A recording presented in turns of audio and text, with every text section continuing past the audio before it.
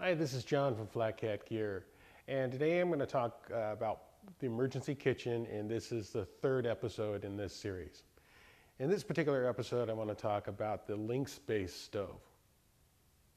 So what we've done, as we discussed earlier, is we've modified some of our stoves so they can accept a larger fuel reservoir. And what this does, in this particular case, is it gives us a couple of interesting modes. The Lynx stove can actually operate in a dual power mode.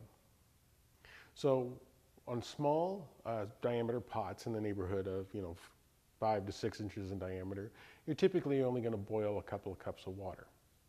And so you set the pot directly on top of the stove. For larger pots, we are going to be including this 3-inch pot stand. And what that does, it holds the pot a little bit higher off the stove.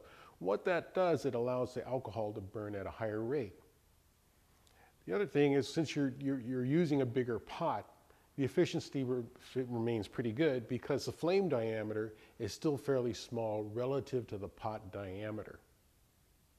And so what we do is we get two modes. The normal mode burns somewhere around the neighborhood of 300 watts, 350 watts.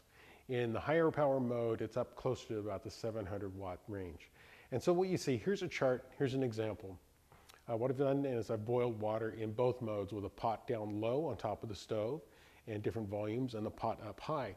And you can see that the pot, with the pot held up high, it's about double the power. So in this case, we boiled 8 cups of water. I think it took 15 minutes. So a gallon is 16 cups. So it's going to take about 30 minutes or so to boil a gallon of water.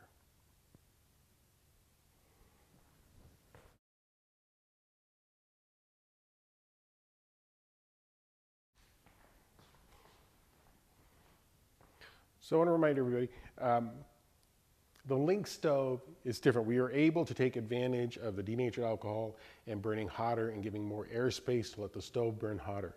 That is not the case with the emergency kit based on the IsoClean stove. The IsoClean stove needs a very steady stove to pot gap that's set. So you can't take advantage of the extra heat, but with denatured alcohol, the system works great.